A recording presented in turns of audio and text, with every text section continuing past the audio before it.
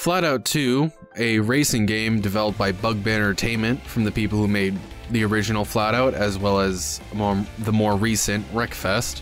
Released June 29th, 2006 for Russia, June 30th for Europe, and August 1st for North America. It was released on the platforms for PC, PS2, and Xbox. In Flatout 2, there's primarily the career mode, general just racing, and the party game mode that you can play with your friends. In the career mode, there are 3 classes of cars: Derby, Race, and Street. Each class of cars have their own leagues you can play in. For example, there's the Derby League, the Race League, the Street League. Each have their own cups to race in. They also have their own events that you can participate, but they are not necessary to progressing through the game. There is also the Championship League, which has 4 cups, 1 cup for each of the previous leagues, as well as a final championship cup after you complete all other cups. Each of the 3 main leagues have 3 levels within them. After completing each level, you unlock cars that you can buy and use. The events generally are just the party games from the party game mode, as well as some relevant extra events for each of the leagues. For example, the Derby League has Destruction Derby, the Race League has races like figure eights and such, and the Street League has more professional like racing tracks and more of the party games. Flatout 2 also has an upgrade system for the cars that you own. You can upgrade your top speed, your acceleration, your handling, the strength, the weight, as well as the nitrous.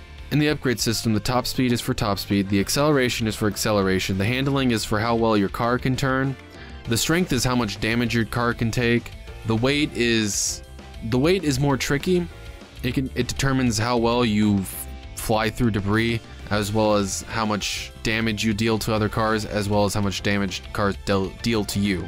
And nitrous is just how effective your nitrous is. Some of the things I enjoyed about Flatout 2 is that the environment is really fantastic. It's really destructible, and the graphics themselves hold up pretty okay to modern standards. The physics are also pretty fun as well.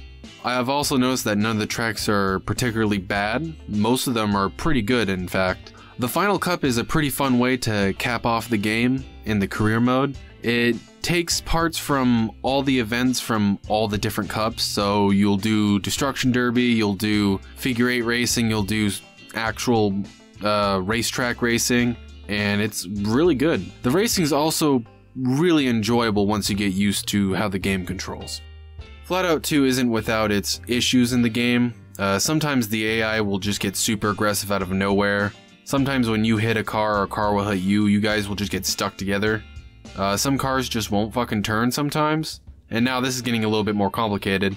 Small debris can really fuck up light cars. Heavy cars don't really have this issue, but if you're driving a small car and you run over a plastic cone, there's a good chance you might just get ejected off to the side. The game also has rubber banding in it, and it's very noticeable, but it does invoke a sense of pack racing. What I mean by pack racing is that you're always on the chase, whether you're in, 2nd through 8th, or you're always running away, whether you're in 1st or 2nd, if you're just settling for 2nd. You would also think that street cars are slower than the race cars, but that isn't the case, although the street cars do look nicer than the race cars themselves. And another nitpick of mine is that the Street League AI, mostly the Blue Truck Lady, are just assholes in general. Overall, I find Flatout 2 to be very enjoyable. I did play this a lot as a kid and a teenager, and I'll say that it's still fun after all these years. It did take me about 15 hours to beat the game. Beat the game as in I completed all the cups and about 60% of all the events. You can get the game on Steam or GOG for PC, or you can try your luck for a PS2 copy or an Xbox copy. I will do a follow-up video for Flatout Ultimate Carnage because it is just a re-release of Flatout 2 with more things, upgraded graphics, and it was re-released on Xbox 360 and PC, which is games for Windows Live. So there's a little bit of a wall there. But overall, I will say I recommend this.